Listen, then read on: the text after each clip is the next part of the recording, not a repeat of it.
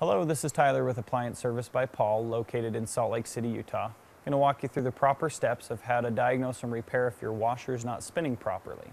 Okay, another common reason your washer may not spin as well as it should is you have 3 springs located here. These 3 springs balance your tub, and if any one of these 3 springs is broken, the tub is going to sit out of place. Now these springs just attach to 2 little clamps that are located down underneath. Most of the time this clamp's broken and it just pops into place.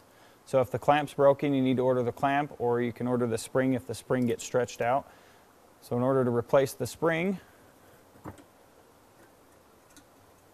you're just going to take the end of it and pop it into the clamp.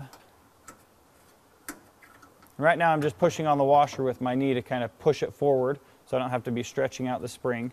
Once the washer's pushed forward, you just pop the spring back into this side of the tub and let go, and it will re-stretch the spring out and rebalance the tub. Now we just showed you how to replace the tub spring. There's 2 other springs located on this washer. There's one right here on the left side, and there's one down here on the bottom. All 3 of those springs can or will need to be replaced in the future. A couple other things that will cause your washer to spin slow is your drain pump. If you have something clogged in there, a sock, nail, anything like that will cause it to slowly spin.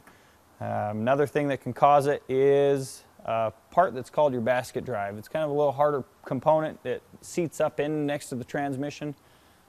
Those are just a few things that can cause your washer not to spin. Another one is your lid switch. If it thinks your lid is open, the washer won't spin at all.